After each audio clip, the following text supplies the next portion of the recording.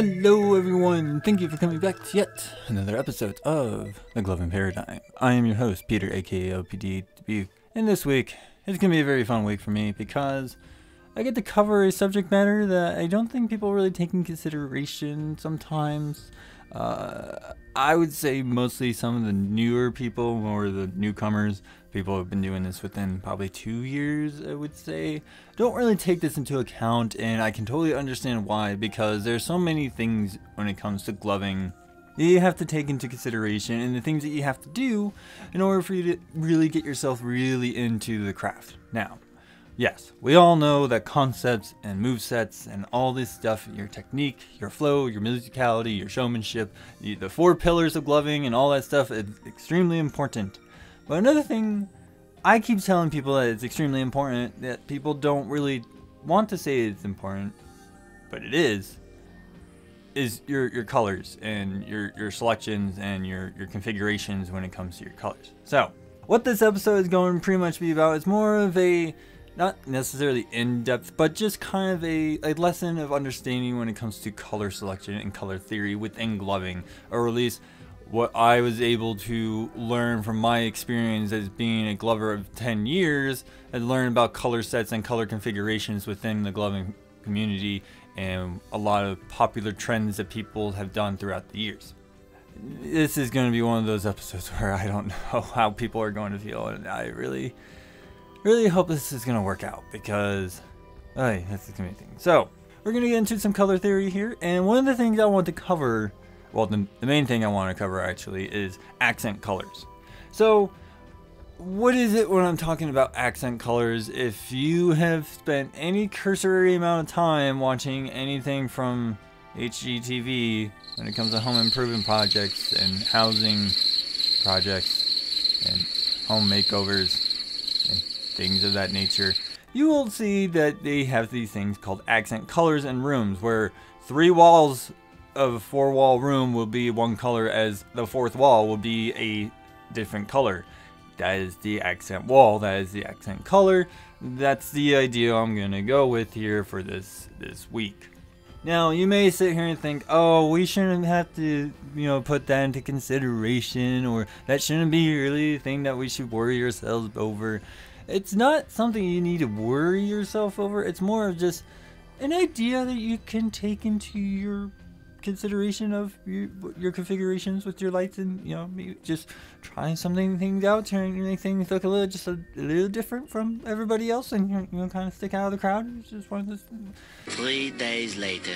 You guys kind of see where I'm going with this. Basically, when it comes to accent colors, and the whole idea that I'm trying to convey here when it comes to this particular subject matter, is that taking things in consideration like that could make you actually stand out in the gloving crowd, mostly just because there's so many trends that a lot of us follow that could kind of homogenize what it looks like in our gloving community. So, I know people are going to think I'm crazy when I say that, but hear me out. You're not my dad! Alright, so what is basically an accent color, especially in the context of gloving, is basically a color or subset of colors that either stand out or bolster the overall color palette of your glove set. Now, a few ways that people have gone about it is if you have like a softer color base, you have a much more bombastic, stronger, bolder color. So if you have a lot of creams and very light, frilly colors,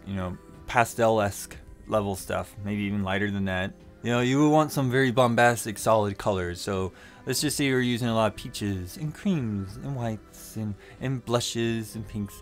Maybe you toss in a couple reds in there on a couple of your fingers. Holy crap, there's their accent color. Red becomes this one particular color that is not very prevalent within the color set, but it's there, and it's so out of place in terms of the rest of the color scheme that it stands out. That is essentially the accent color. Now, what this actually provides is this very interesting effect, at least in my opinion. It's something that I've observed over the years, and when I've heard from people, because I like trying out accent colors, just because accent colors just have a subtlety to them that actually have a bigger impact than what most people realize. Okay, so You know, you have various examples of like having a softer color base. You might want a more bolder, you know, saturated, contrasted color to stand out. Or you can actually have a subset of colors that are close to the alignment of the colors that you're using, just a little bit more, that it actually just kind of bolsters and complements the other colors, making them stand out even more and making them, you know, actually complement each other and make them stand out equally. That's another example of accent coloring that I'm trying to convey here. You know, if you have stronger color base, maybe you want to go with a cooler color as your accent. If you have, you know, a cooler color base, maybe you want some, you can go with a soft color, or you can go with a harder color. You know, it's one of these things that you can do these trade-offs. Now, that's something you definitely want to keep in mind, that not all accent colors are going to work, and it's one of those trial and error things that I do stress to a lot of people for a very specific reason, because what they do, you know, it's it's one of those things that I try to make people understand. I don't give a f***, Keisha. But one of the questions I know most people are going to ask is, why should we use this? And it's these small little decisions that people can make that can really, I wouldn't necessarily make or break a light show, but essentially it can make or break a light show. I'm not saying that like it's the end all be all type deal. I'm just saying that even one little thing out of place in terms of a color configuration, maybe a flash pattern configuration, you know, your moveset, whatever the case may be, it can be made better by your color set and flash pattern choices, or it can make worse by your color set and flash pattern choices. That's why I'm trying to kind of help you guys understand when it comes to this. So why we should use this in the visual component side of things, it helps to make you stand out and grabs the attention of your viewer. Of course, you know, it's one of those things that our eyes like to do, is that once we see things, we kind of filter out information. Okay, once we have the information that we need that we don't find necessarily useful, we tend to kind of like block it out. And that's what accent colors do, is they make themselves stand out and grab the attention of your viewer to make them go, hey, you need to be paying attention to what's going on here because something interesting is happening here. That's the idea that I have when it comes to accent colors. Okay, and it does help balance out your color palette in some fashion or another. You know, it's a way to kind of like anchor your color palette if you need to, or it's a way to fortify it and build it up in a, you know, a higher standard than it was before the accent colors come in. And of course, one of the things, and I hate to do this because I know people are gonna be like, oh my god, I can't believe he actually said that. How dare you! But it's essentially to accentuate your color palette. And yes, I know, to say accent colors accentuate colors is rather redundant. I get it. Trust me, I get it. I don't like it either, but that's just the way it's gonna be.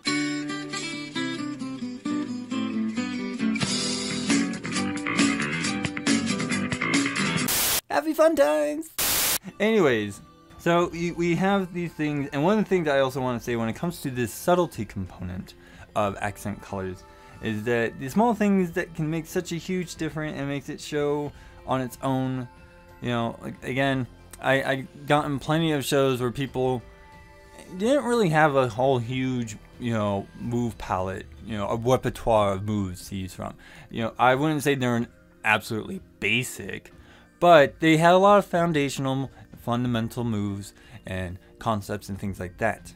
However, their show was much more memorable to me is because they had very interesting configurations with their color sets and their flash patterns. Especially the ones that I remember the most are the ones that actually had accent colors put into them. And the main reason is because those accent colors stood out to me. Therefore, I actually had a lovely conversation with these people and how they actually went about choosing these accent colors and why they went the way they did. It's one of those things I really like about gloving in its nature, is that it can allow these conversations to happen that most people don't realize are actually very meaningful conversations, at least to people like myself who is a devoted glover to the craft. You know, that's just me. I don't know how about you feel, but that's just how I feel. Why are we still here? Just to suffer.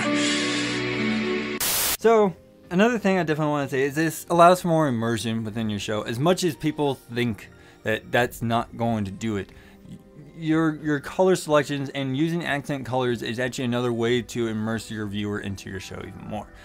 it's weird to sit there and think of it in like a marketing, product placement, subliminal messaging ploy idea, but I'm going to kind of go that route to make you understand where I'm going with. Now, I'm not saying that you're subliminally messaging your viewer to like go buy some products or whatever, or tell them to go buy whatever product they're using to give off your light show or what all. No, that is your conversation of like where you get your lights, and this is the website you go to, blah, blah, blah, blah, blah.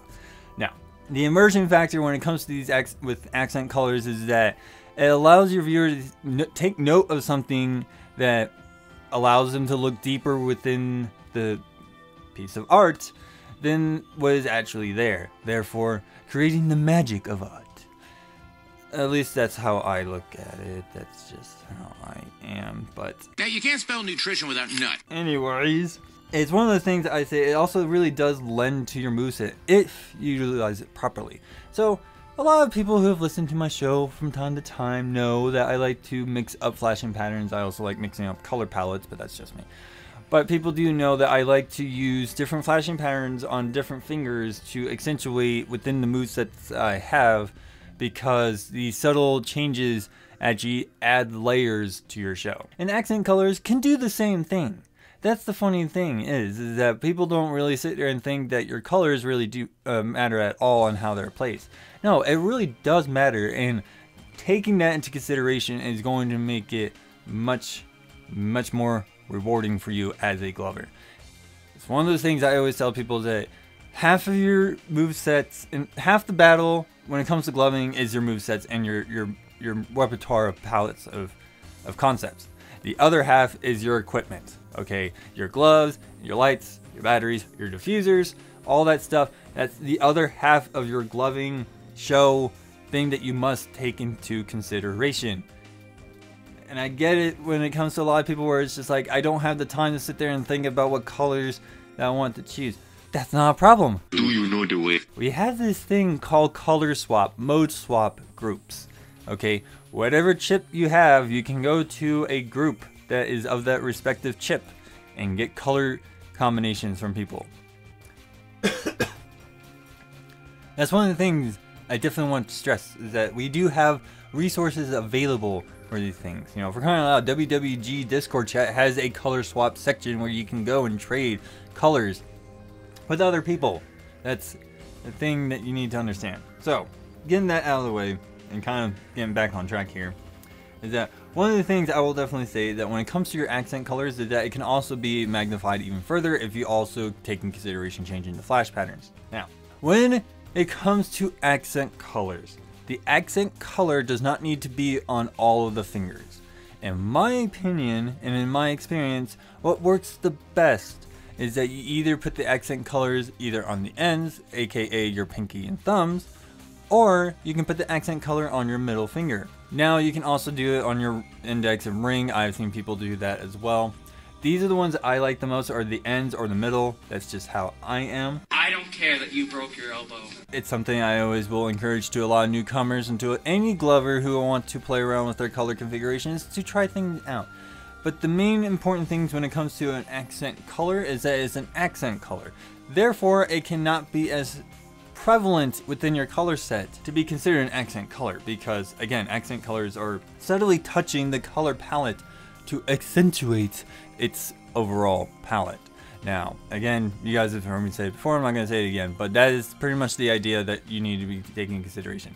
But that is the only way that an accent color is going to work, is that you don't flood your palette with that color. You got to just pepper it a little bit with that color, okay? It's free real estate. That's the idea that you need to take into consideration. Now, when it comes to ideas for accent colors, you know, there's three main ones that I always talk about. Is, you know, you have contrasting colors.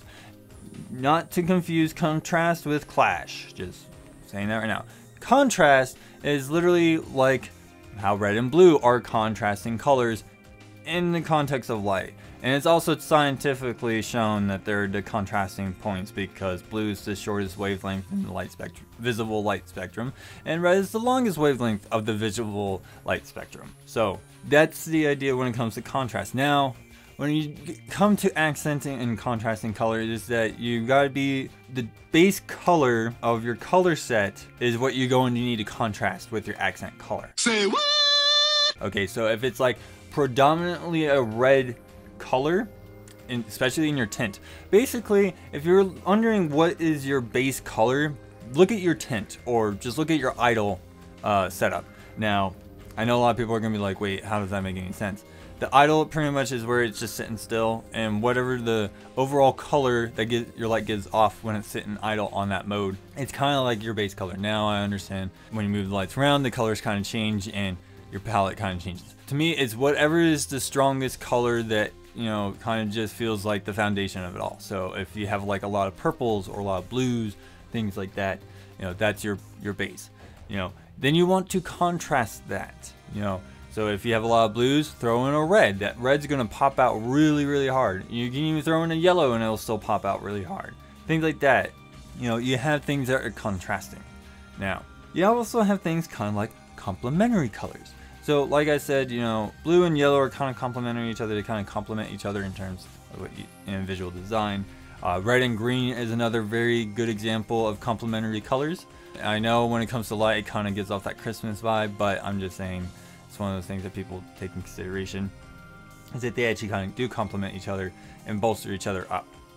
You know, that's one of the things I definitely want to say. So if you have, again, another cooler set and you want something to complement that, you might want to go with a lighter, but you can still be in the same color scheme of where it is. So like if you have a lot of dark blues, throwing in a really light blue, or maybe even a light green, will actually pop out a lot more. Now, one of the things I definitely want to express here is when it comes to clashing colors, it's definitely ones that, you know, cause the viewer to be jarred a little bit. And there's nothing wrong with this idea of actually having color sets kind of clash. It is a visual aesthetic that people can utilize to really accentuate their show in some fashion. Now, I will certainly say that if you are somebody who's doing some choreography and some storytelling, clashing colors can actually, you know, fortify a certain part of your show. You know, it could be a point of high tension, things of that nature when it comes to your storytelling or even your showmanship. It's one of the things I just don't want to sit here and say clashing colors is bad and you should never do it because it doesn't work. No, clashing colors can work, you just got to figure out how to make it work. Okay, and that's one of those things where I always talk about trial and error. Again, everybody should know from the famous quote a drill sergeant taught me, blunt force trauma repetition gets it right every time. But one of the final things I definitely want to touch on are ideas of like color bases. So, you know, you can have a dark color basis, a lot of dark blues and purples and dark greens and dark reds, things like that, where it's rather dark in its tone. And you can complement that with pretty much a lot of light colors, a lot of soft colors. You can also, you know, maybe use some pastels. It will also stick out as an accent color.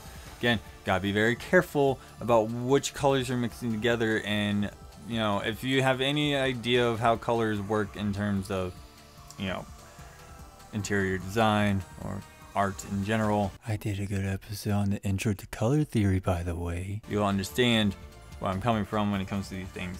That, you know, you can either complement it, you can either clash with it, or you can contrast with it. You know, so you have like, you can go with a dark base, a very light base, which is, you know, a lot of your pinks, a lot of your light yellows, a lot of your light greens, light blues, things like that. You know, you got your strong colors, which is your reds, your yellows, your blues, your greens. You know, they're good solid colors, the traditional colors if you want to go with that. Got a lot of your soft colors, which again, you know, most of your pastels, and of course bombastic colors, which kind of goes into the strong solid colors that you can choose from. You know, you have various different ways, and I would certainly say this is more like an introductory idea when it comes to accent colors. But basically, when it comes to accent colors, the goal is to just pepper into your color palette just a little bit of this particular color and watch it literally unfold in front of your viewers, and watch how they will notice that there's a particular color that's not very prevalent, but it's there enough to stand out. And that allows for more of the immersion with your viewer. Wow, that was shit. But yes, that is pretty much all for my episode. Holy crap, I don't know why it goes on for like 20 minutes when I talk about this stuff, but here we are, 20 minutes into this episode and we're still talking about it. But I would like to thank everybody who has made it this far in the episode. I highly appreciate that you guys take the time out of your day to listen to what I have to say. I tried to be as educational as possible when it comes to gloving because I just want people to get into this craft and enjoy the craft for what it is. With that being said, if you have any questions that I did not cover in this episode, you do have the various social media outlets you can hit me up in. Wait a minute. Who are you? I do have a Facebook page, I do have an Instagram, I am also on YouTube, and of course I am also on Reddit. These are various places you can find me on. Okay, I'm also on Anchor if you guys don't know, but I'm also being spread all over the place. I'm on Apple, I'm on Google, I'm on Pocket Cast, I'm on Radio Pocket, you know, all these major podcast websites I am on. If you listen to Spotify, you will find me on Spotify. Like, I'm in all these various places. Oh, good for you! But yes, you will find all the various social media links down below in this episode's description. You know, my Facebook, Instagram, my YouTube, all that stuff. You'll find it in there. Another thing I'll definitely say is I also have a Discord that you can hit me up on. I have my own private Discord, and of course you can also find me on WWG Discord chat as well. I'm always on there anyways. But another thing I will definitely want to say is that if you like the content that I create and you wish to help support me and help me make better quality content, please do consider supporting me on Patreon. Ain't nobody got time for that. Yes, I do have a Patreon, and yes, I'm going to keep pushing on this because for crying out loud, people, when it comes to content creation, it does cost money. And I want to make better content for you guys. So, if you really want to help me out here, please do consider donating to me on Patreon. A little as $1 a month goes a very long way in getting me closer to my first goal, which is $1,000 a month, where I can do this full time and not have to worry about supporting this with a day job. Okay, so you have those places to hit me up at. Do not hesitate to ask me any questions. I am always willing to have a conversation and at least help people understand and work more on their craft, because that is what my goal is just to help people with gloving. So thank you so much for listening. I do appreciate all your guys' support. If it wasn't for you guys, this show wouldn't have gone as long as it did. So thank you so much. I absolutely love you guys. But I am your host, Peter, aka LPD Dubuque, and I'll see you guys all next week.